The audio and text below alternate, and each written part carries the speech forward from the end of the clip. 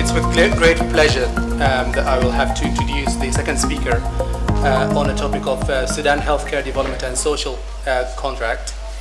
A professor of surgery, Rahman, Ahmed Omer, a graduate of the University of Khartoum, who is also a fellow of the Royal College of Surgeons and a fellow of the Academy of the American College of Surgeons as well, who has done an MSc and a PhD in surgery and now currently works as a professor of surgery in Vancouver. He's an expert in medical management and social development, and he had some of his training in UCL in the United Kingdom. So thank you very much, Professor, for your attendance today. Thank you very much. Yes, this one.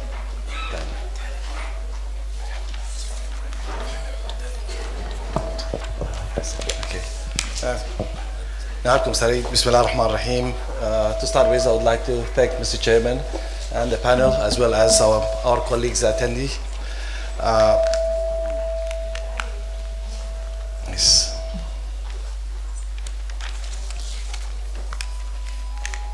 Yes, I mean, I've chosen a topic that seems to be relevant to the whole theme that we're going through, because healthcare is an important cornerstone in any developing country and the development and sustaining it.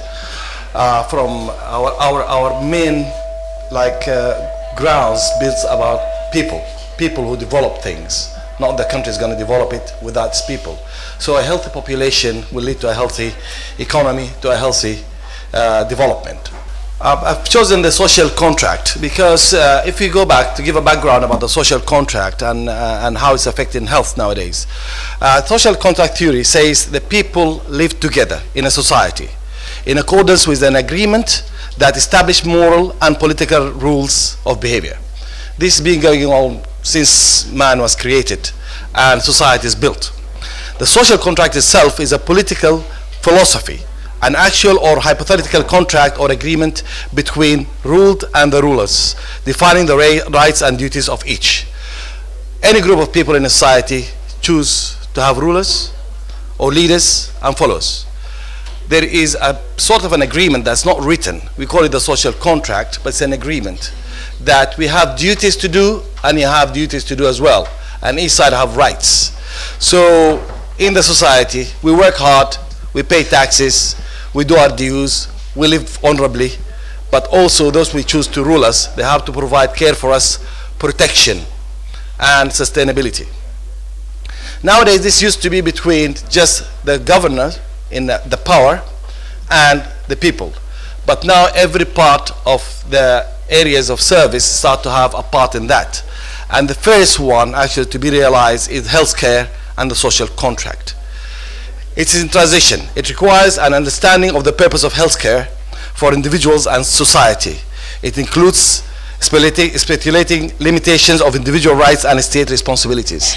Every citizen, everywhere in the world, deserves to receive a good healthcare by the state. And this is known everywhere. This is why we have different systems that serve this purpose. So healthcare providers are similar to in the social contract at the law enforcement, which is the government, to provide effective, timely service to individuals and create equitable system that safeguard the health and the society. If you go down there, the current Sudanese health system carries bias or believed to carry bias, okay, and substandard services of many sectors. We describe them by location, ethnicity, socio-economical class, and those identified as minorities and marginalized groups. This is a belief among people, like why people in Khartoum get better care than people in Port Sudan, Kassala, Fashir, Niala, Kadugli. So this is a bit of create a sense of injustice, while it is a right to receive the utmost care you can get as a citizen of a state. So now we have Sudanese renewed social contract, which force change in healthcare as well. The movement from the previous state situation, or the Inghaz, to the new era, this is renewing our social contract. And part of that is to renew our contract with the health services and people who supply it. So during the recent times, people lost a bit of faith and trust in the health system. We can see that because it started to be politicized, it started to be corrupt. There is a lot of talk about incompetence. People are running away from the services here where we used to have some of the best doctors, nursing, and health visitors around the area in North Africa and the third world. But people now don't have trust. And this is why we end up sometimes spending $1.5 billion in treating people outside, mainly in Jordan. Forget about Egypt, Europe, and other places. So the recent revolution, which can be called uprising as well, slogan, which is Hurriya, Salam, Adala, raised clear and cohesive political demands for the political contract and healthcare new contract as part of that. Should be part of the whole demand, and people should have equal care as a right, not as something to be given when needed. We have to urge the state to adopt policies towards inclusive healthcare growth and improvement that would be a cornerstone in investment in the country, because investing in its people. And the human capital is very important everywhere, and especially in Sudan during the coming few years. What expects from each other? This social contract, we just went over it a little bit. But the society, what do they expect from the medical profession? They expect for them to be competent, honest, leaders, accountable, transparent, and they have to serve them with all the abilities they can do in a clear picture, without doubts. And they have to promote good public health and good publicity to the profession. And what do the doctors on the other side of the healthcare workers expect? They expect their society to trust them. Also, they have to be autonomous. They work without any influences from outside, neither political nor social. They have to be self-regulating, sort of independence, and the healthcare system have adequately to be funded adequately. And I mean adequately, not to the maximum, the minimum possible rather than the maximum needed. And the role in public policy, they have to play a role in that, which they do already, but they start to politicize it more than being a professional only in the medical field. And patients have to accept responsibility of the health, and this comes through public health, community medicine, and education. And rewards. People who work in the health profession need to be rewarded as well. Most of the time it's non-financial. They like to be respected. They like to say like, الباش ممرض فلان أو الداية فلانة أو الدكتور علان. They have their own position in the area. And that gives them a status, and also financial. And there's a long saying, when I went to medical school and graduated, my father said to me one thing. He said to me like, do you want money? And I said, everybody wants money. He said, leave medicine, come and work with me. You will make money. But I said, no, I want to be a doctor. He said, okay, if you want to be a doctor, you never make money. Just remember one thing, you're going to be comfortable and respected, but no money. And that's the way forward. And every time I've seen some of my colleagues who told me like, why are you doing this? Why are you all over the world? Come back to Sudan. And one of them claimed that he makes $70,000 a month, something I've never dreamt of. So that's not medicine, something wrong. And we have to correct these ideas in the coming few years. We come down to who should get involved as an advocate of the people. The unions. We have the medical doctors, the nursing unions, medical technicians, healthcare workers, and students. Students are the future. We have to focus a lot on them. Civil organizations. We have a lot of people now start to cover the gaps that the social contract between the health and the state did not work, like مجموعة الحوادث. They're doing their best. They're covering a gap. This is a right. This is not supposed to be a charity work. This is what's supposed to be the responsibility of the state, and the people should demand it. And we have to remember the political parties and politicians. These are very powerful speakers. These are people who can reach people, and they're leaders. We want them to promote health and health services without any political gain, because that is a right, and not try to sell it just to get elected. Social influences. What Galiba and other people like that, they talk every day on the cyberspace, and we have to use them also to influence part of the health care and the people to know their rights and what they receive. Socio-economical studies, we have a lot of economists around. They have to find a way to figure out a way for us to manage the resources we have to the best we can. And religious authorities, these are very powerful people, especially in certain areas, like female genital mutilation. These are teachings that are supposed to be going all over the place, and definitely the religious leaders will play a big role in that. And educationalists, whether from teachers to university lecturers.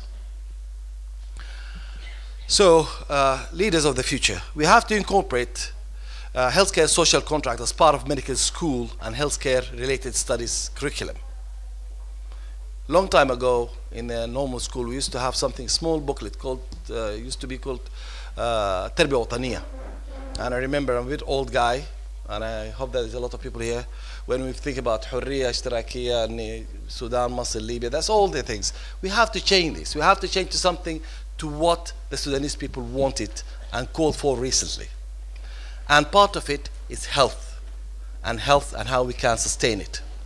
We have to look at young healthcare providers and training reforms. Our lady here just a minute ago was talking about that. We have to empower them to learn. We have to give them the facilities, the training, opening their eyes to the world and learning from it. Training rotations that involves a holistic exposure to different parts of the country. Not everybody is going to work Jamaat Khartoum. You're just going to be working in Khartoum. You have to go out. It's going to be part of your education. In the summer holidays, you have to spend 2 weeks in Ghafla. Go outside, visit different parts of Sudan, feel the presence of people, feel the real rhythm and lifestyle and health needs, and come back again and pass it to the next generation. Introduction of governance and its practice. Governance is a word that now a lot of people use, but do they practice it? No. I haven't seen a single audit that can say an audit that comes out from any health institute in Sudan in the last few years. And even if you ask them what the difference between research and audit, nobody gives you an answer. This is a research paper, it's not an audit. Or this is, call it an audit, actually it's a research. So they just mix and match. We need this to be educated, we need this to be practiced. Leadership training. Again, this should be part of the curriculum. Workshops for the young doctors. Promotion should be related to it. If you pass some leadership courses, then you can be promoted. Otherwise, no. And this is the trend now worldwide.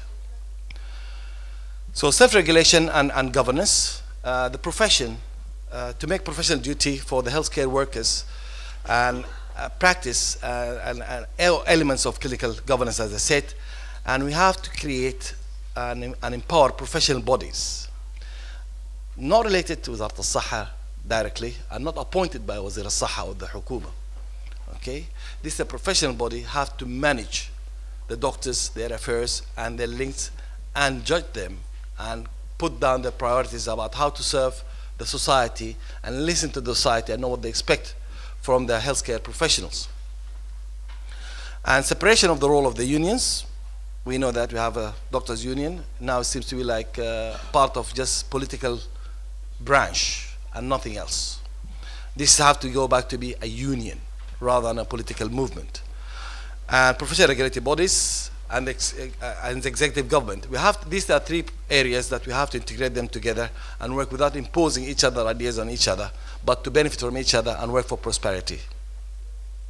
We have to address healthcare provision as a constitutional right to all Sudanese that's protected by constitutional laws.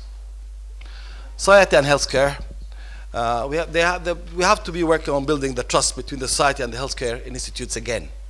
This through promotion, through going out, reaching out to them, working with people, Lijan al-Mughawama, cleaning the area, the streets, teaching, having evening lessons for the young ladies, pregnant ladies, children, and so on and so forth, visiting schools.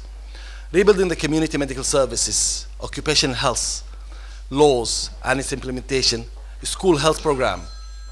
All these things are demolished almost in Sudan, and we have to bring them back because make people, this is their right. Also make them aware about the importance of health care. Free provision of mother and child health care programs, maternity, vaccination, nutritional care, focus on preventive health care services, and fighting bad health habits. Involving the community leaders and health educational activities. And patient empowerment, which is most important thing, that the patient know their rights and they know what to do and they're responsible about the health care. as healthcare professionals is a bridge between you and the state, providing what the state wants to give you and protecting your rights in front of the state. The health of the nation is a cornerstone in building its future. You can see here, nobody can make you better, nobody can improve you, but you have to improve yourself. This was so important message. It's a short one because we are limited for time, and thank you very much.